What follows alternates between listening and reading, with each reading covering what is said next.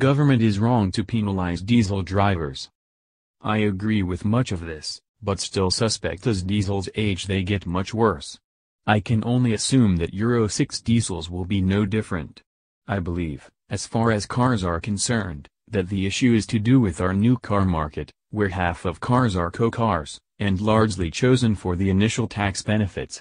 They will be what most of the public end up driving in 3 years' time, and even if they were appropriate and clean when new, 3 years later with 60,000 plus miles on them they fall into the hands of Mr. and Mrs. Average who have them serviced on the cheap, just as the anti-pollution equipment is getting to the end of its useful life. Change the habits of the new cars buyers, and tomorrow's second-hand choices will be better for all of us. Penalizing those who had little choice but to buy a diesel is just a great way to upset the electorate. Real-world Euro 6 emissions currently highly debatable as official numbers are bogus. Other staff at Autocar know this, even if Mr. C refuses to acknowledge. Pleading an attack on other sources of pollution is simple evasion. Stay on topic. The truth is that part of the problem lies with people who simply must have a 2-ton diesel SUV to navigate around suburbia. Other sources will be targeted as and when alternative technology becomes available. And yes, it's killing people. Come to Birmingham and smell the air.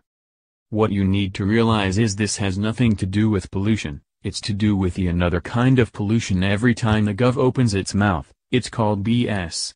This is just like back in the 90s when diesel was considerably cheaper than petrol because until TDI tech no one used it much. Once we started buying diesels the gov spiked the price to where it is now about 2p/L more. The excuse at the time was diesel was more polluting. Sounds familiar.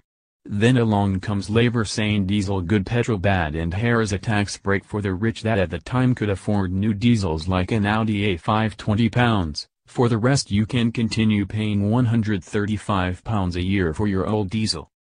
One of the biggest jokes is we danced to the EU's CO2 test results when setting VT.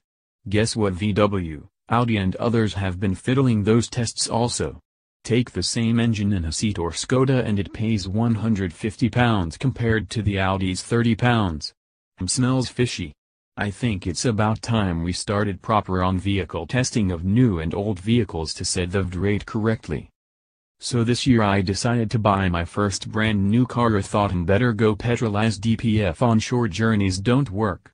Bought 1.03 cylinder car that according to the EU does 51 urban, I get 32, but hey ho, at least the VT is cheaper. No, it's actually £5 a year more than my old 1.9 TDI that would do 10 to 20 miles per gallon more than this thing.